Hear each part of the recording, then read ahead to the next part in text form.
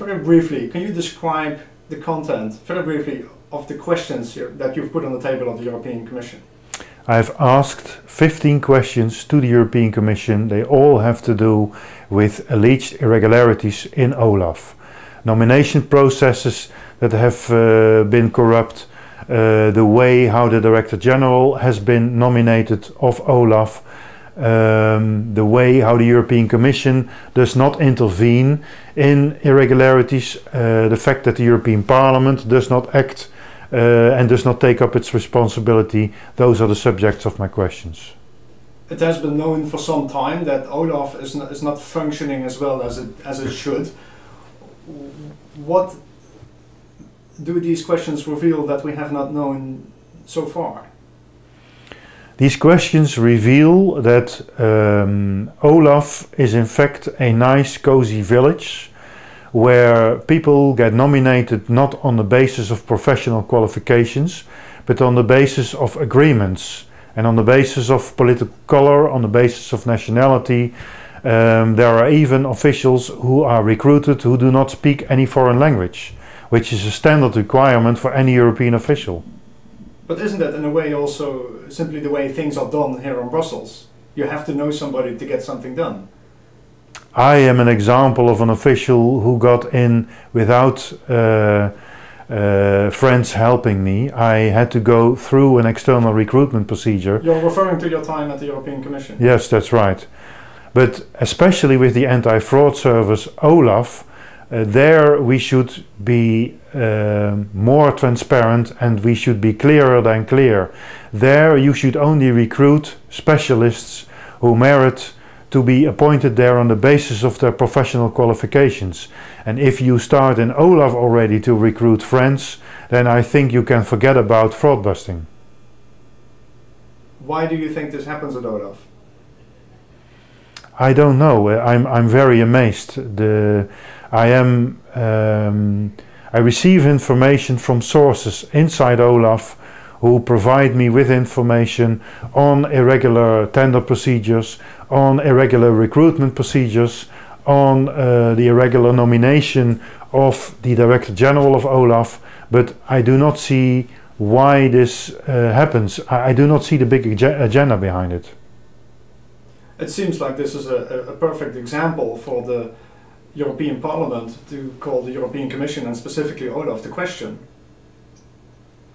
I've tried it already before. On the 16th of July 2007 there was a closed door meeting in a very restrained company of the Budget Control Committee. Mr. Brunner had to answer questions, but the members of the Parliament who were very critical were just a minority.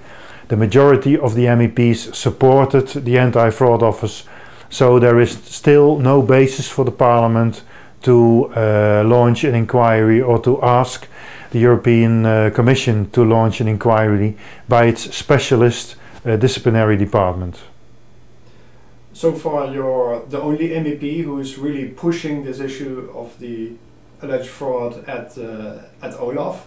What support do you expect from your fellow MEPs? There are two different kinds of MEPs. There are MEPs who agree with my objectives and who will support me if my material is convincing enough. But there are also MEPs who support the status quo, who do not want any wrinkles on the surface of the European waters, and who will support the established powers in the European institutions and also in the anti-fraud office. And there it will be much more difficult to have the support of these MEPs. So what are you doing to get that support?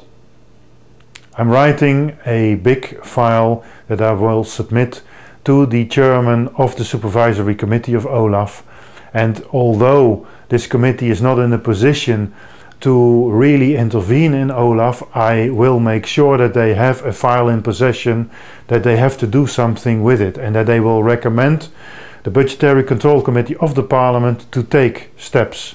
And probably on the 26th of November the Budget Control Committee will meet with the delegation of the Supervisory Committee of OLAF, and if the recommendations are then positive, then we will see the launch of an inquiry into the alleged irregularities in the anti-fraud office. And what do you feel firmly should be the outcome of that inquiry? What should happen with Olaf? I think that we should be happy already with an inquiry of the specialized disciplinary office of the European Commission. They should look into the individual irregularities of Olaf officials, and from that a picture will arise of multiple irregularities committed in the anti-fraud office, and from there will be a new inquiry, and it will lead to the entire reorganization of the anti-fraud office, or at least that's what I'm hoping for. You're saying you would firmly be in favor of a European public prosecutor, which there is no. But what steps would you consider the European Union should take towards that direction? First, the European Union should decide that in every national public prosecutor's office there should be instituted a specialized department on European fraud issues. Then these specialized departments in the national public prosecutor's offices should cooperate and work together, and they should also appoint representatives that supervise the European Anti-Fraud Office. In such a way you would have already an organization, a network that works together on the scale of the European Union without the necessity to change the treaty, which is necessary if you would eventually want to have a public prosecutor's office in Brussels that would work in the European Union. You're basically saying the EU's member states should have their own European fraud experts. Yes, that's right. Because European money is spent in all member states. Also European officials come from all member states. And if you have specialists in all the member states, then the proper priority will be given to the investigations into fraud with European money. So far we see an incompetent European anti-fraud body, and if they transfer exceptionally a file to the National Prosecutor's Office, then it is at the low end of the pile of files that they have to treat. They do not give it any priority. But if you would have a specialized office in the European member states that deal with European fraud matters, they would deal with it with the necessary priority. Ultimately, when you look at this issue of Olaf, of fraud, irregularities, what is at stake over here? Could you be saying that the whole credibility of the European Union's institutions is at stake?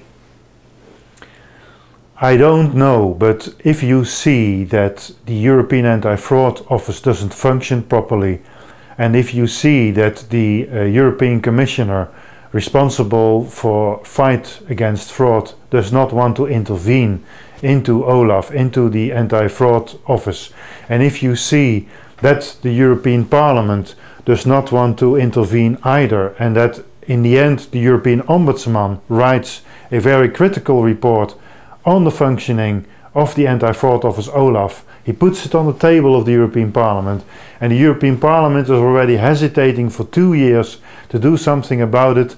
I think it becomes a European-wide problem, and we have to redraft the institutional construction of Europe. So maybe this should even be made part of the EU Reform Treaty? The EU Reform Treaty is not a correct treaty. It has the same mistakes in it as the previous European draft constitution that was voted down by the French and the Dutch voters.